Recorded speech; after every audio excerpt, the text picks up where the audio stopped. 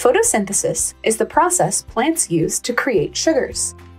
It's represented by this chemical equation, which shows the reactants, or compounds that undergo a change during a reaction, and the products. Let's go over each component to see how the process works. On the left side of the equation are the reactants, carbon dioxide and water. Carbon dioxide from the air enters the leaves of the plant through tiny openings called stomata in the leaf's epidermis.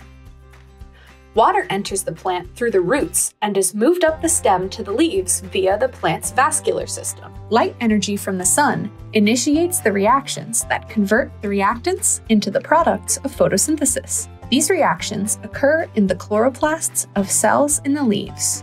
On the right side of the equation are the products, glucose and oxygen.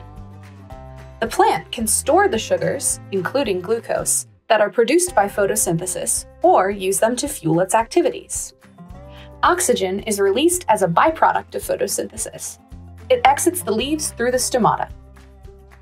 Explore this interactive photosynthesis model for yourself with visible biology.